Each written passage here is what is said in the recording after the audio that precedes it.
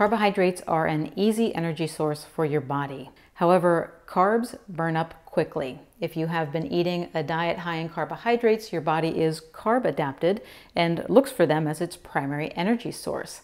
Therefore, if you reduce your carb intake, your body will ask you to feed it more by turning on cravings.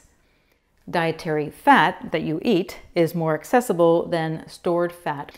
With fewer carbs to burn, the dietary fat helps your body develop the enzymes and pathways needed to become a better fat burner of both dietary and body fat. In plain words, following a low-carb, high-fat diet trains your cells to run on fat, and with time, you become fat adapted. That explains why you need to feed yourself fat as you transition away from a high-carb diet. The question then becomes, once your body is fat adapted, why not stop eating fat and let your body burn the fat it already has stored?